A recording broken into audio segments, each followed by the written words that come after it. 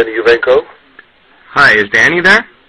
Yes, that's me. Hi, Danny. Hi, my name's Jeff. I'm calling you from Canada. Hello. Hi, I was just wondering, real quickly, I know you had commented on World Trade Center Building 7 before.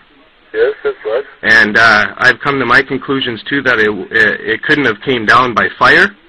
No, absolutely not. Are you still sticking by your comments where you say it must have been a controlled demolition? Absolutely. Yes?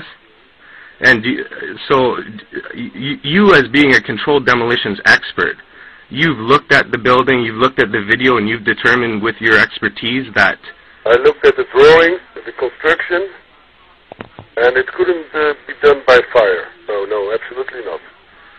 Okay, because I was reading on the internet, people were asking about you, and they said, I heard something that Danny Jowenko retracted his statement of what he said earlier about World Trade Center 7, now saying that it came down by fire. And I said, there's no way that's true. No, absolutely not.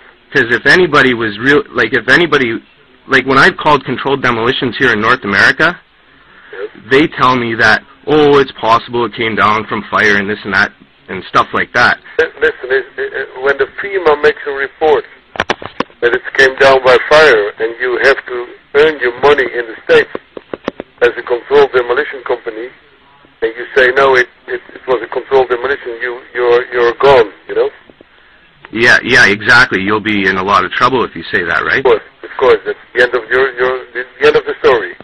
Yeah, because I was calling demolitions companies just to ask them if they use the term "pull it" in demolition terms, and even Controlled Demolitions Incorporated said they did, but the other people didn't want to talk to me about Building 7 really, because they knew what happened and they didn't want to say it, right? Exactly.